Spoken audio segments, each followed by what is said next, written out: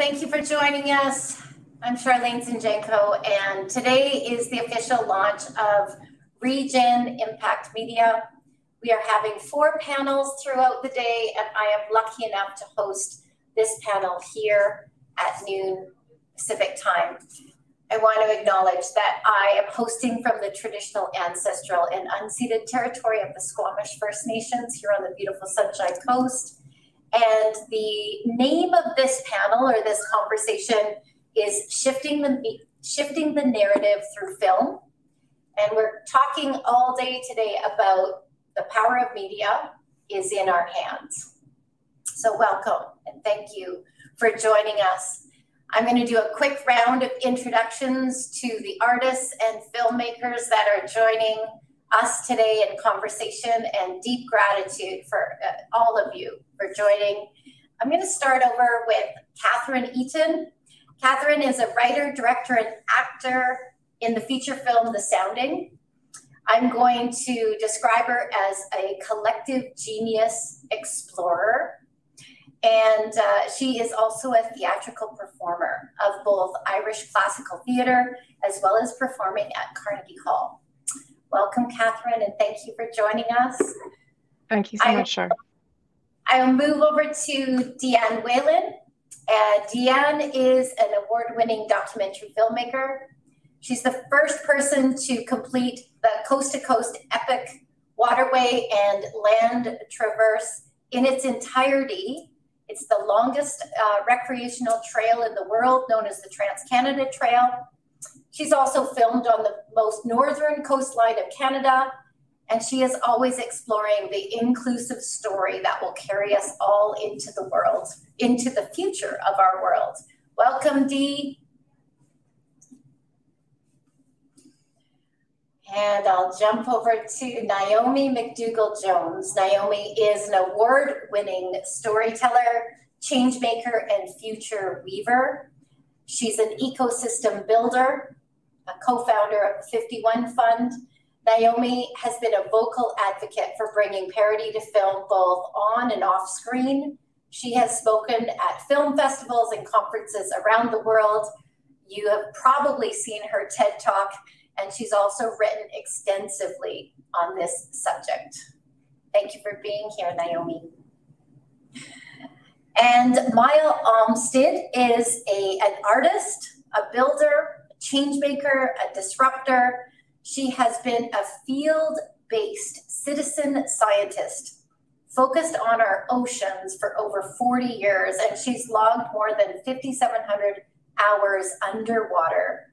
She's an internationally accomplished underwater photographer and cinematographer. Miah is deeply committed to energetic partnerships as a key ingredient in reimagining a new economy. Thank you for being here, Miah. And I would love to welcome my sister, Ecko Aleck, a digital disruptor. Ecko is trained in digital media. She's a performing artist who specializes in the creation of safe spaces to empower sacred creativity. She works through the disciplines of singing, spoken word, rap, writing, speaking, music, sound, film, and sacred space, empowerment facilitation, with a career dedicated to empowering the next generation through culture and art. Thank you for being here, Ecko. So we're going to dive into our first circle because I very much want each of these incredible artists to share a little more about who they are. Those are very short bios. And in this opening circle, I would love for you to explore and answer the question, this sentence that's written across the screen, the power of media is in our hands. What does that mean to you and who you are as an artist and filmmaker in 2020? And if I could, Naomi, I'm going to ask you to kick off this circle. Sure. Thank you for having me. It's an honor to be here with all of you. So I guess I think about this in 3 ways, and I promise this will be a quick answer, even though there are three parts. And I do always think about it both as a storyteller myself and as Shar said, is sort of an ecosystems builder, thinking about it at a systems level. So as a storyteller, thinking about the power of media, I think about how primal story is. We don't think about this a lot now because story has been commodified and commercialized, and it's sort of the thing you turn on at the end of a hard day. But the reality is that there's never been a human society anywhere on Earth or in history that didn't have storytelling at its center, whether that was through mythology or religion or Hollywood or any other medium.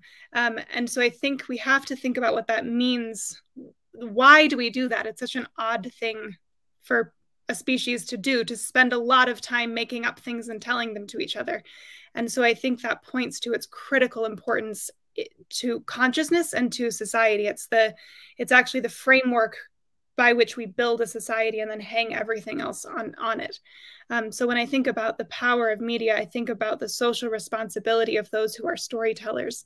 And in many other cultures, storytellers have sort of a sacred role and duty within a community. And at the moment, we have a lot of broken people seeking fame and money and these things, and have forgotten what the responsibility of that job is to a society, the role of service that it is. And then I also think about the power of media is in our hands, in the sense that no one's coming to save us. It's in our hands to change the narrative. We're at a time of the greatest mass consolidation of media companies that has ever existed on planet Earth. There's essentially 5 corporations now that are deciding what everybody watches. And I think that's a really big problem. And these corporations are incentivized by profits at a unprecedented scale, not, again, in service to society, not as social responsibility. And no one's coming to save us from those corporations. The power of media is in our hands. It is our job to figure out how to take story back from that machine for the health of our society. Wow, I'm so glad I kicked it off with you.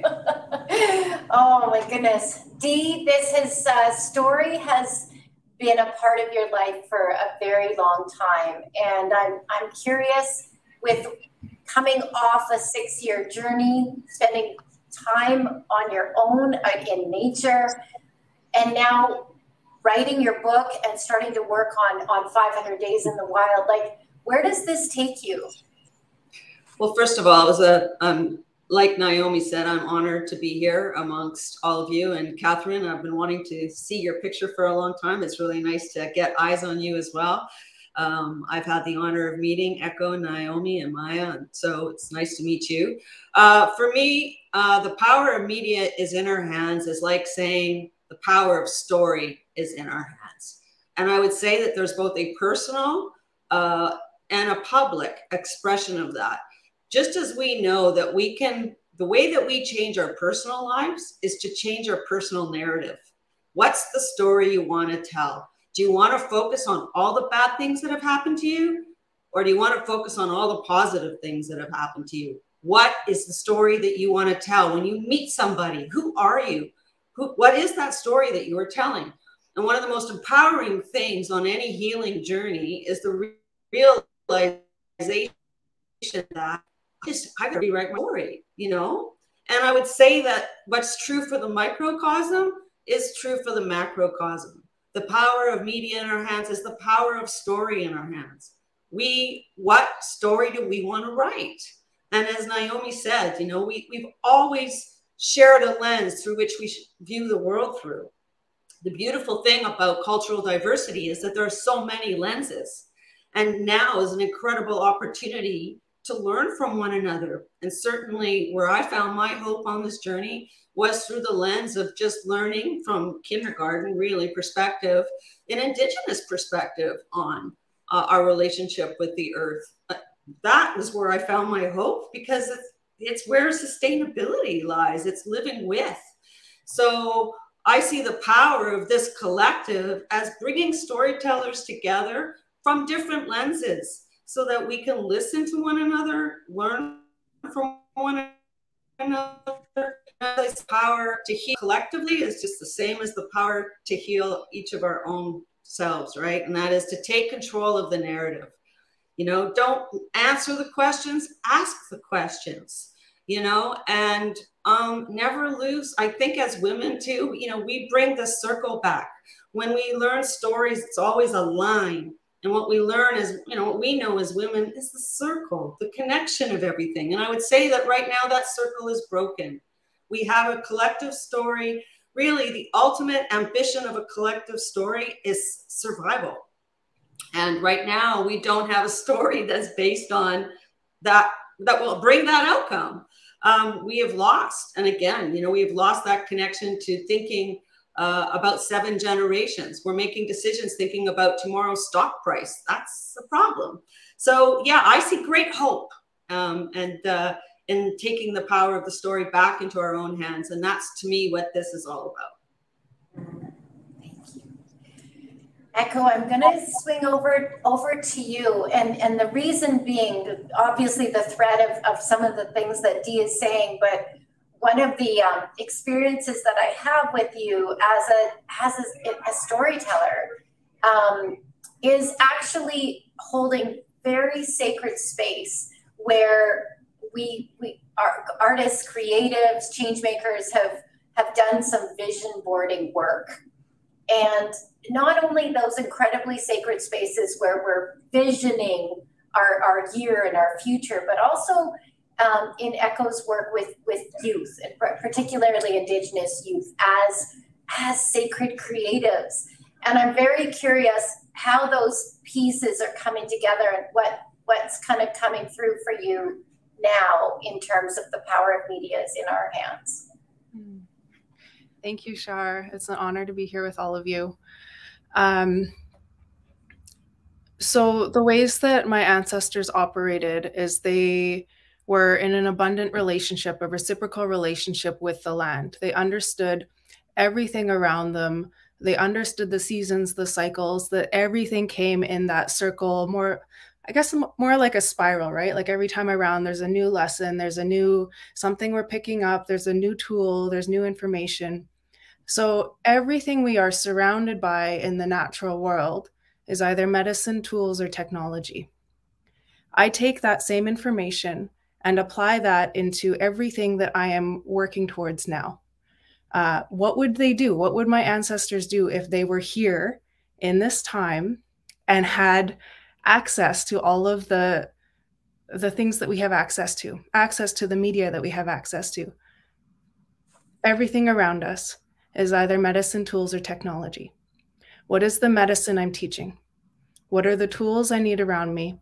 And what is the technology I'm going to use to translate that message to our modern times?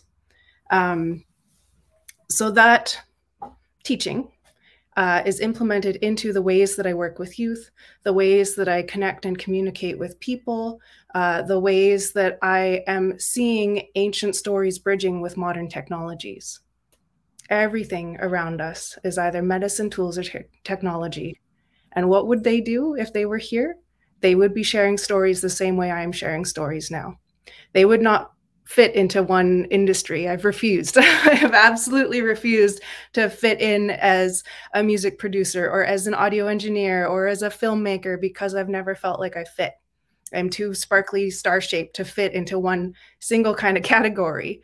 So I'm weaving together all of those tools to bridge the worlds and share stories that come from the land, sharing land-based frameworks through modern technology, through modern techniques, through modern tools. And this has given me so much freedom to empower our next generations to know that they can do whatever they want with their life. They can share whatever stories they want starting now. Use your phone. Use your phone and tell your own story. Start today. You do not have to run to school. You do not have to go through the system to fit into any one industry. The media is literally in our hands now, and all of the tools are accessible around us immediately. It's amazing, amazing, amazing, amazing. I have witnessed some of our young people be able to share the depths of their trauma and their history through these medicines, through ways of communicating Sometimes they are afraid to do it in person, but they will do it through a phone. They will do it through a screen so that they can hide their face and just share their voice. That's the power of the technology that we hold right now. So it literally is in our hands. And it's really, really exciting when I'm looking at bridging those ancient teachings with what we have today to work with. Thank you. Miah, I'm coming over to you because the segue between youth and young people as well as technology, I'm really curious where this takes you now. Well, number one, Ecko, you and I definitely have this sort of soul sister relationship around really empowering youth voices for sure. I think that for me, I kind of really want to go back to sort of this conversation of what media is, right?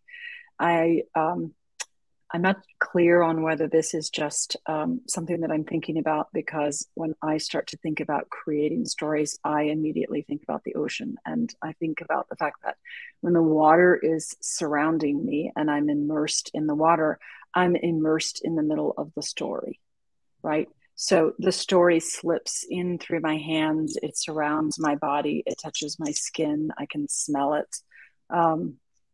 I can feel it in a visceral way. And I think that's what children do.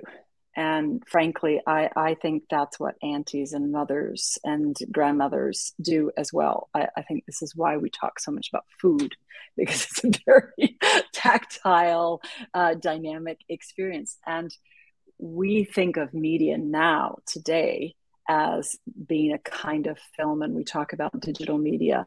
But it was not that long ago when media was a flip book, where it was a written ink and a quill. I don't even think that we understand what media is going to be anytime in the next 10, 15, 20 years. So I think the power is in that capacity for imagination and for believing in the magic of storytelling using any material that you can, to bring that story to life and to give it your voice, but to blend your voice in with the environment and with those who've come before us, and then to make it accessible to those who will go after us as well. Thank you. Catherine, where this takes me and how I know you so far is I'm curious when you think back to your theatrical performances, where you're literally sharing a story through the vessel of your body and your voice on a stage, and then how that kind of transferred into your work as a filmmaker, an actor, a director on your feature film. I'm really curious where this now takes you, tying up this first round. The power of media is in our hands. That's a great question. You guys, your just thoughts are super inspiring. I don't know if anyone else is out there listening, but I am seriously listening. So thank you so much. So I fell in love with storytelling through my body, right? Through acting on the stage and living inside the story, like you were talking about, Miah, being inside the ocean. That's the way you described that is how it feels to me to be in the middle of a performance. It really is complete surrender, a recognition of humility, a kind of a connection, a connectivity that is hard to experience in other places for me, because I think of the theater as being quite sacred, actually. And that's what made me fall in love with storytelling. And then I moved into directing and writing and acting on screen, which opened up a whole different world and has been extraordinary, in that it's allowed me to kind of understand the bigger picture and some of the ecosystems that Naomi was talking about. But also just to recognize that theater, which isn't accessible to everyone or doesn't appear to be accessible to everyone, isn't the only option, right? There's a million ways to tell a story. And I think it really is important to talk about that word media, right? Because for me, that word was very much a gate for me for a long time. I thought, okay, theater, I understand. It's paint and it's costumes and it's human beings and it's sweat and it's blood, and you touch each other and your voice touches the audience. But when I got to the idea of film or TV, that sense of media and technology, I didn't see the medicine in it that Ecko was talking about just now, which so beautifully. And I think it's really important to remember that it just means channels of communication. That's all media means, right? It doesn't have to be technology. It can be spoken word. It can be done through a touch, right? It's just channels of communication that are collectively regarded, right? So they're shared. So I just think of media at this point as being shared storytelling. And I think that understanding that the power of that shared storytelling, stories that are shared and catch fire and become these sort of beacons in people's imagination, understanding that that's both ours literally, the way that Ecko was talking about, right? We have all kinds of options in Miah as well of, and using the imagination that Dee was talking about, right? To put things on a phone, write them down, put them on TikTok, wherever they go, scratch them into the earth. It's literally in our hands, the tools, but it's also figuratively in our hands, in that there is responsibility that comes with that. And that's something that Naomi was talking about. And I think that we talk a lot about the responsibility of what's in those stories. And that's really important and a really important conversation. But a conversation we don't have that often is the responsibility just to tell the stories, right? I want people listening, I want everyone here to be telling their story, because I want to be the recipient of those stories as well. And I think we think of responsibility, or I'll say I have thought of responsibility for most of my life as being a noble burden, right? But recently I've been reinvestigating what responsibility really is. And there's a definition, it's one of the common definitions of responsibility that I love, which is the ability to act independently and make decisions without authorization. The ability to act independently and make decisions without authorization. That means responsibility is choice, right? It just gives us choice. So when I think of the power of media is in our hands, I think the power of shared storytelling is ours to choose who tells it, how it gets told, when it gets told, if we're the tellers. Love that. What a great segue to our next question. I love where we landed in terms of really what it boils down to is opening up the waterways of accessibility, of choice, to tell and share and listen and hear stories. And really that is a big part of what reGEN Media is all about. Just setting out to be an intermediary between the stories that are wanting to be told and what they need to come to life. Just opening up those channels. I'm very curious. I think folks probably want to know a little bit more about each of you before we dive any further, about what is going on in your own lives right now in this context. What are the projects? What's showing up for you right now? What most has your attention?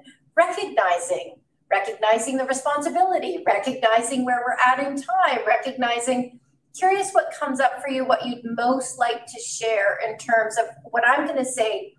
I believe you're all modeling this. That's why you're on this call. I hold great respect for who you are in the world and what you're up to in terms of changing this conversation and shifting this narrative. So I'll mix it up just a little bit. I'm actually going to ask Miah to start this time around let's dig in a little deeper. And what is the experience you're having right now that you'd like to share a bit about? So thank you, Char. Anyone who knows me knows that I'm a pretty deeply introverted person. So I will often use these kind of platforms to try to highlight the work of somebody else. And this morning I was listening to Brene Brown's podcast, and she's just announced that she's going dark for 4 months. She has 12 million subscribers, and she's taking 4 months off to take care of herself and paying for her team to be off for anywhere from 2 to 4 weeks. They get to choose. I find that to be a remarkable example of regenerative leadership in media, because I don't think that we see very many leaders who are saying that it is just as important for you to go quiet and to dig deep and to take the time to connect with the land and to connect with your families and to connect with your communities and to be still and to listen. And so I think that is where I am right now in this minute, is thinking about the fact that we live in a culture in Turtle Island that constantly says, produce, produce, produce, produce, produce, get the product out, get it out there, produce, produce. And that has infected our storytelling to a degree that it's intimidating now to tell stories, because you're almost afraid of what's going to happen after you release the story. The pressure, the performance anxiety, the loss of that connection that you felt to the story and to the land and to the people while you were making the story as a creator. And I think that that's a space right now that I'm swimming around in, and I'm curious about what other people think about that. Yeah, thank you so much. I'm going to swing to Naomi, because there's a few things that you said that I know we can relate. We've talked much about balancing the creative and you know, creating, creating, you know, and how do you hold it to its highest good? Curious where it takes you. Yeah, I think we're at this moment that's both daunting and exciting in how much is possible that hasn't been possible before, because of these new technologies, because of where we are as a society. And also we're facing down the Death Star. Like, both of those things are true. So when I say those 5 corporations, like, they are the Death Star, their walls are high, they are slick, there is very few ways in. And one of sort of the central beliefs of my life is that we, as Char said, we have to open up the waterways outside of that system, because yes, so far the problem for the last however long has been that the white men have been in charge of everything and intermediating everything between the stories and the people, right? But even as that starts to shift, you know, even as the identity of those people begin to shift very, very slowly, there's still a group think that's happening. There's still a real disinterest in true, genuinely different perspectives. And so I think we have to find a way to truly get stories at a large scale directly from storytellers to the audiences. So from an ecosystem perspective, that's what I'm always trying to figure out, is how do you do that in a sustainable way? Because the other problem is you can do that right now. You can put your stuff on YouTube, you can put your stuff on social media, but those are extractive models. You are doing the labor, you're telling your stories, you're building the audiences, and the corporations are taking your money, the money from that, right? They're profiting off your free labor. So that's not actually viable, right? Then we can do it, but we can't, it's not sustainable. We can't make a living. So figuring out a new model by which, you know, truly masses of storytellers can tell their stories authentically with the responsibility of choice and get them to audiences in sustainable ways. Like, that ecosystem is one of the main things I spend my life trying to figure out. And then within that, it's also, okay, well, as a storyteller myself, looking down the barrel of that responsibility and trying to get that responsibility, how do I disentangle my own brain enough from how I've received these stories? I grew up in the 90s, and I was watching Aaron Brockovich the other day, and I was like, oh my God, these are the movies that formed my brain, you know? And like, we didn't at the time. You go back and you look at them, you're going, oh my God, like, that's what's all in there. So how do you like peel that away enough and begin to ask the question of what are stories if we could actually break free of that framework? How do we begin to imagine what stories can exist on the other side? So I guess those are the two boundaries I'm always trying to push, both in my own work as a filmmaker and then also sort of trying to push and create these larger systems and create the petri dishes for those larger systems. Thank you. Dee, I'm going to swing over to you. I'm curious where this takes you. Yeah, such interesting answers to those questions. Great questions, Shar. Well, for me right now, as I said, the power of story, power of media in our hands, the way it's really directly affecting me is, of course, I'm making a film and I'm writing a book on my journey, right? So the way that I think it's almost subversive, because I chose to do this film on a trail that was built to celebrate Canada's 150th birthday. But I made the film to pay my respects to the ancestors of this land, and I carried the story of all the missing and murdered women in my heart and on the journey with me while I was doing it. That is a subversive act. I've taken something that the government is spending millions of dollars to like get everyone to go rah, rah, rah, let's celebrate 150 years. And I'm saying, no, no, no, like there's 12,000 years of story here. And there's this and there's that. That is the power of storytelling, is that we can actually be quite subversive and plant new seeds and plant new ideas on the journey. Even the idea of doing an adventure film, you know, I realized was 15 women that joined me on my journey over the 6 years who came out to the trail for 1 week or 4. And, you know, those are all the adventure scenes of the film. And so here we have a group of women, Indigenous women, you know, 15 different women, queer women. And we get, you know, these are not athletes, you know, and yet here we are being the first group of people to do the longest trail in the world while making a film about it. So again, like most of these adventure films are all built around the male machismo, conquer nature thing. And here we have a bunch of 50 and 60-year-old women, you know, going across the country and doing it not to conquer nature, but doing it with nature. Starting sharing, like connecting to the physical environment that we're in, saying prayers. It's all in the process of what we do. The journey is totally determined by what we carry in our heart. And as women, you know, we were able, that's new storytelling, showing people how things can be done differently. And so I guess for me right now, that's what the power of media is in our hands is telling these stories and bringing this subversive element into it, you know, albeit with comedy and laughter and really beautiful art and sound. And as you know, story is medicine. Thank you, Ecko, again for saying that. I really need to get you on as a consultant and work with you on this project because story is medicine. And that's why that's why I suffered for 6 years. You know, I haven't had a paycheck yet, you know. It's like, it really is just about, for me, it was about making art about hope and changing the narrative. Absolutely. So that's what it is for me right now. Love that. Well, I know that one of the things that we've talked about, Catherine, is not only holding the product, the story itself, but also really being aware of the process.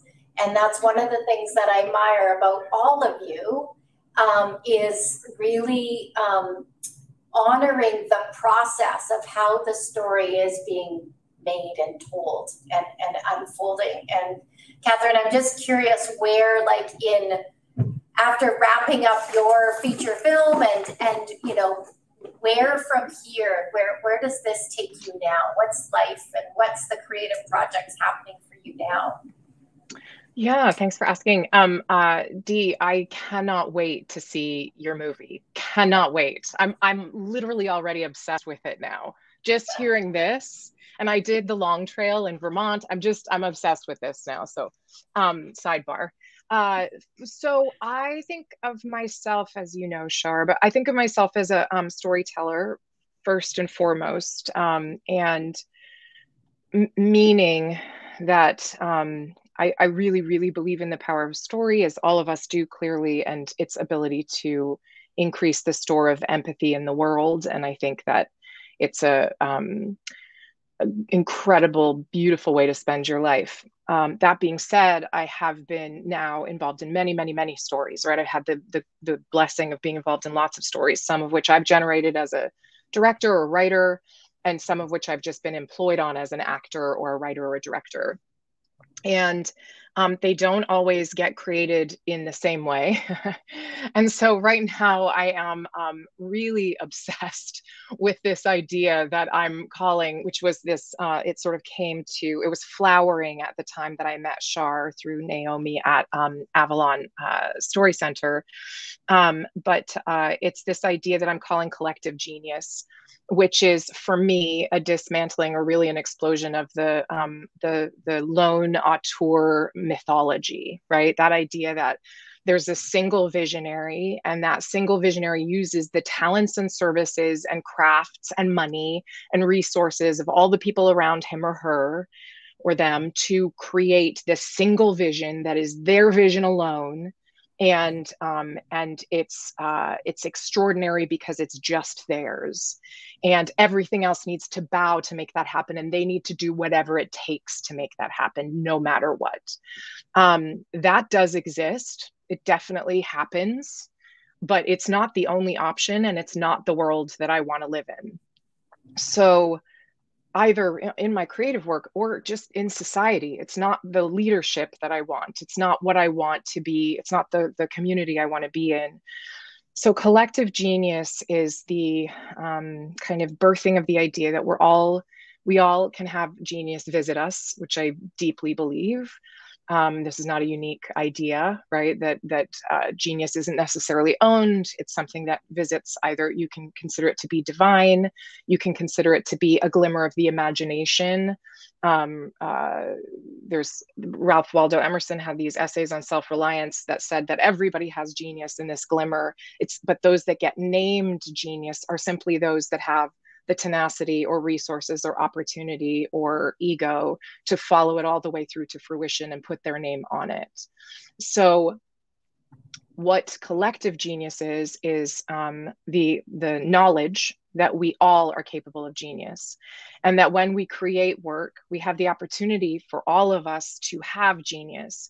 And if you are in a quote unquote leadership position, which for me at the moment will be directing projects predominantly, when I have that opportunity, rather than leading with my vision, my job is to create a space where my genius can exist and thrive alongside the genius of everyone else that is on that set or in that room with me. And that I need to have the courage to hold the line long enough to allow competing and contradicting and seemingly irrevocable ideas to coexist for as long as possible, right? Because you can't make the thing until there's a resolution of that. But if you can allow them to coexist for as long as possible, then eventually they can morph into something new that none of us could have created on our own, but could only be made collectively. And it's not a negation of individual brilliance or point of view. In fact, I think of it as a deeper, more extraordinary honoring of that, because it becomes woven with other deeply individual points of view, and then it becomes something bigger than that. So I'm exploring that on projects that I'm now getting hired on to, which is a little bit terrifying, because the ecosystem that those projects are being based on is largely the ecosystem that's out there, which doesn't necessarily support that model. But I'm trying to use that. I've created kind of a personal lab space called the Empathy Genius Lab, and I'm working with some collaborators on trying to create projects that are genicized out of that idea. And then also, I'm just literally using the projects I'm directing. I'm directing an independent TV show at the end of the summer, and I'm using that as a lab space for it. And I'm doing a really personal project that's very much Miah coming out of that impulse of going deep inside, right? Becoming quiet again, and then finding the connection with others through that space. So. Love it. I want to dig so much more into collective genius, but I'm going to hold for a second. Ecko, where does this take you in terms of the story that's coming through and the life of your work at present? So many things. How do I bring it down to just simplify? So I always have many, many things that are kind of going. That's my creative nature, is that the creativity is there and it needs to flow out in all of these different ways. And I just trust it as it comes through. That is that genius, or divine guidance is what it is to me, is my ancestors coming through and saying, hey, here's the little spark, run with it. We will help you spread your wings. The things I've been practicing over the last specifically year or two, in order to stand strong in my medicine and reclaiming the sacred power of storytelling in my own way, through my own medicine tools and technology, I've had to become very, very clear on sacred boundaries. What is aligned with me? What is true to my values? What is true to the land? What represents everything that I'm surrounding myself with in a good way? If it does not align with those things, no. Practice saying no. I'm getting better and better at this, practicing sacred boundaries of like, that doesn't actually align with what my spirit needs or what I'm being called to do right now. I'm going to have to politely decline this request. As we step into that medicine or that divine guidance or that beautiful genius, people see that light, right? They see it and they're attracted to it. And the nature of capitalism that stems from colonization is to capture it and make it my own, to bring it into my organization, bring it into my project. I want you to come work for me. I want you to come and do this thing for me because your light is going to contribute to my, right? That single vision, that solo vision. And so I've really been practicing learning how to identify those kinds of projects and whether they feel right to me, they feel aligned or not. The collective co-creation is amazing. So beautiful. And our body speaks to us, right? When we are in alignment with someone, we'll get like goosebumps or like this, there's this area in the back of our head called our spirit gate. And that will kind of like light up and we'll be like, oh yeah. This is like, you're the person I've been searching for this other project. Like you have the skills that I don't have. This is a perfect match. Those kind of things I'm starting to notice and show up more for, the things where my whole body is just like, yes, this is your human. This is one of your humans in this amazing collective that is becoming more and more expansive as we are leaning into the things our spirit is saying yes to. In terms of projects, I am in the works of pulling myself away from all of the contracts I had previously said yes to, in the practice of sacred boundaries, and designing an ecosystem of well-being tools for all people in the planet. This is through many different avenues of digital media. This is through in-person facilitation. This is a way of bringing all of my skill sets together to offer things that I know I've needed, and in many conversations have identified that everyone in the planet is seeking some sort of support through healing or land-based connection right now. This is our pathway forward. So that is one of the babies I've been nurturing and slowly bringing to life.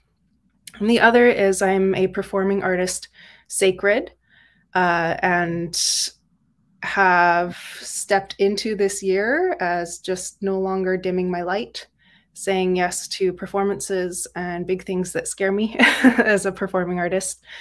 So I have a solo show on May 18th in Nanaimo, where I am, again, bringing together all of those skill sets, spoken word, music production, songwriting, as well as some of the film pieces I've done to bring people through a journey of truths, of hope, history, of some really, really strong messaging, but also a pathway forward towards well-being.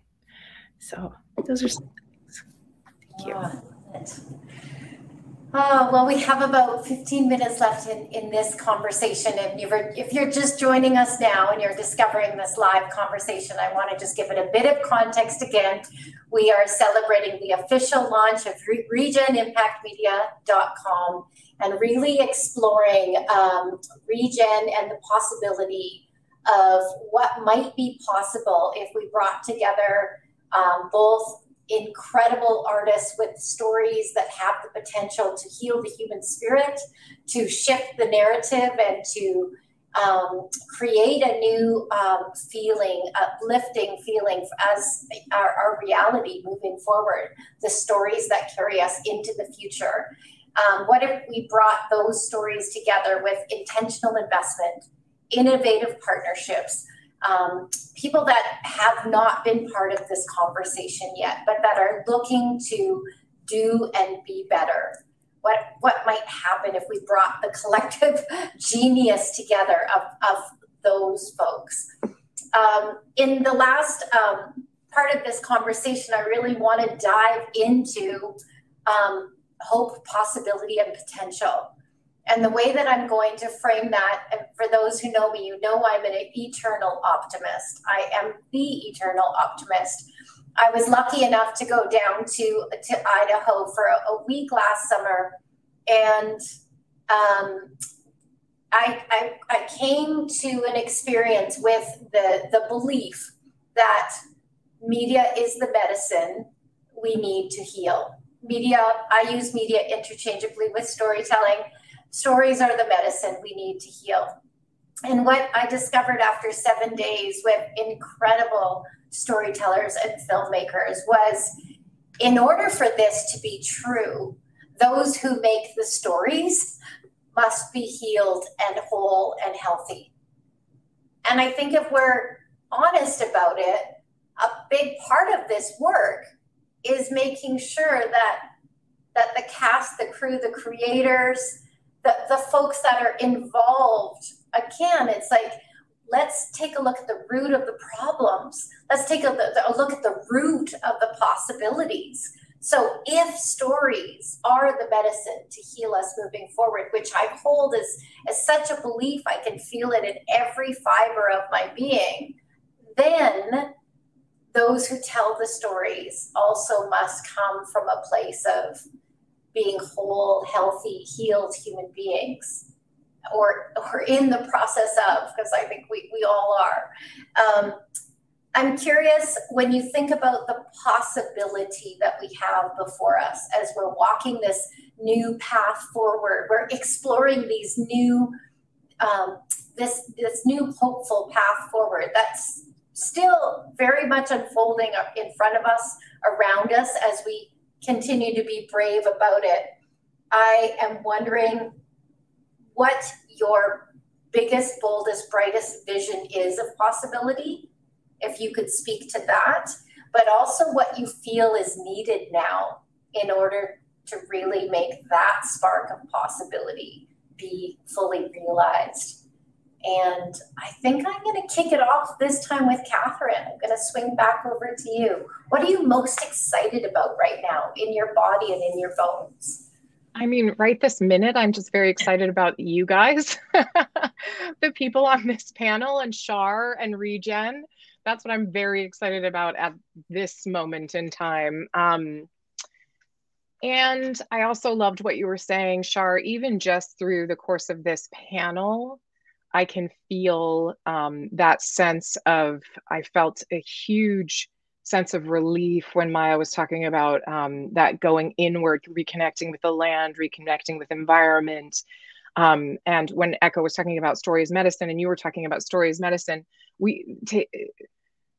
storytellers do have to be healthy. The thing is we are all storytellers ultimately, right? There is no person that walks this planet, whether you make your living from it or not, that does not tell stories. It's so much of the way we interact. even in the smallest moments, those stories get, even when someone says, how's your day, right? A story gets told in that moment. And so yes, I agree. I think that the storytellers need to be made healthy, but I think that in that it's all of us ultimately, and it's all the stories we're telling. And so the thing that really excites me is the thought of a kind of what I'm sort of calling respectful anarchy in the storytelling world, right? I hope and believe it is possible to decentralize the power around the gatekeepers around storytelling. I really do believe that's possible. And I hear it more and more and more in the people that I'm talking to, the strength of doing that and the desire to do it. And then organization, people who have the skills to create those systems, and who are, you know, synergizing the work that they're doing, like you were talking about, Ecko, or, you know, the kind of ecosystem work that Naomi's doing and you're doing, Char, all of that, those,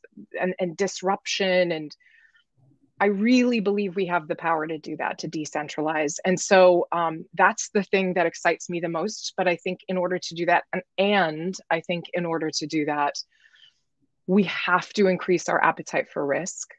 And right now, I think that that's disproportionately falling on the shoulders of creators, I would offer, in a way that is detrimental at best and damaging at worst.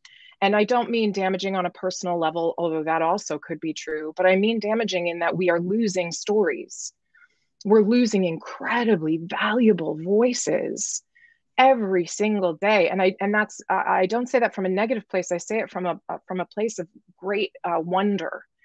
What might it be like if we were not losing those stories? If there was a place for those voices, right? And a place for our voices that was sustainable, where we could be focusing on the storytelling.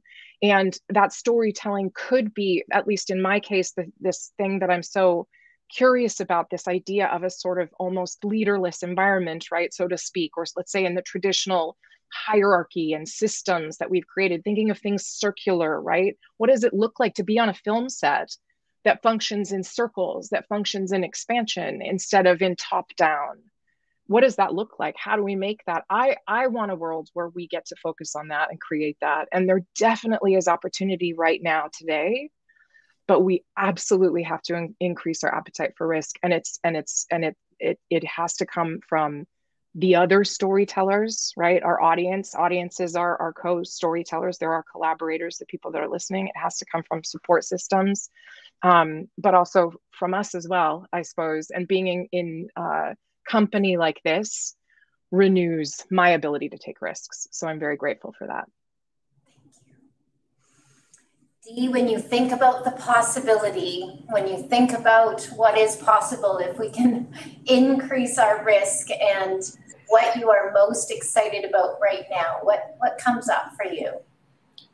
Well, I'll take a step back and just say that there's always been a paradox for me between the idea of story as medicine and story as sacred, and then commercializing that. Because to me, the very process of commercializing the sacred makes it lose its meaning. You've commodified something. That's what we've done to the trees. That's what we're doing to the earth.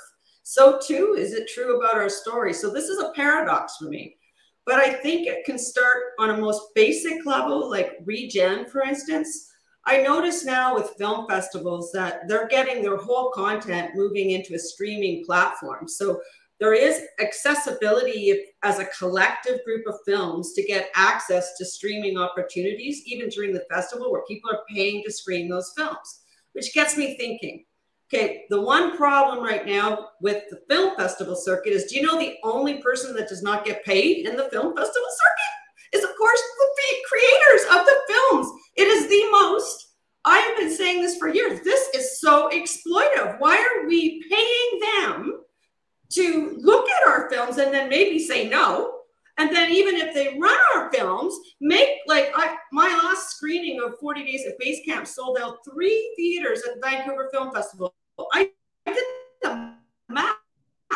They made $85,000. I got not one penny. This is an exploitive relationship. If we want to start somewhere that is manageable, let's create that film festival that pays the artist a percentage of the theater.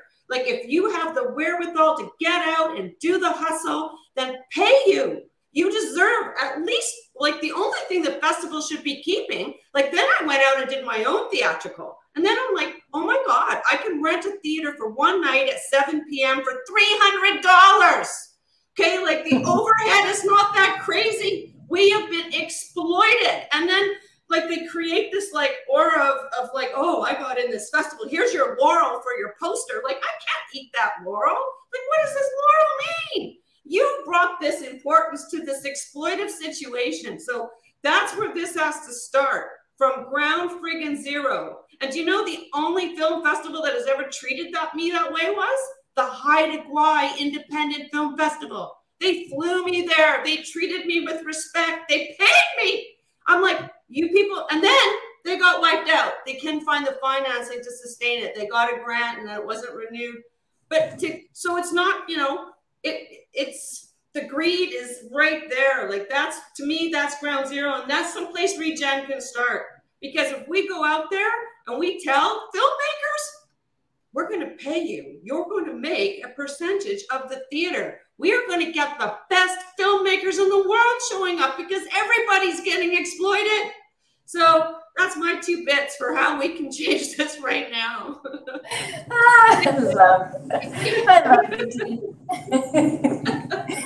Oh, okay, Miah, where does this take you? It's wide open. Bring it home. Oh, shoot. No, I'm going with this. All right. So number one, I need to read a quote because I think that it resonates for me at this moment, by the inestimable bell hooks. When we only name a problem, when we state a complaint without any kind of constructive focus or resolution, we are taking hope away. And in this way, critique becomes just an expression of a profound level of cynicism, which frankly works to sustain the dominating culture. And I think, Dee, that this is what we're talking about here. We need cooperative ownership. We need collective bargaining. We need financial antes. We need investors and creators to be working together, because the reality is, as you've said, we are creating as our career path. And that means that we are having to deal with the commercialization of an art form, which totally sucks, but it is a reality. And so we have a chance to completely and totally just flip the paradigm, where we begin to create a system, a different system that we are building that allows us to think about creators as founders. Because the truth is that founders rarely wind up talking to investors about simply the operational challenges of their business. Instead, they are often looking for somebody to bounce mental, emotional stressors that come along with building the startup. And every new film is a startup. That's how you legally structure it.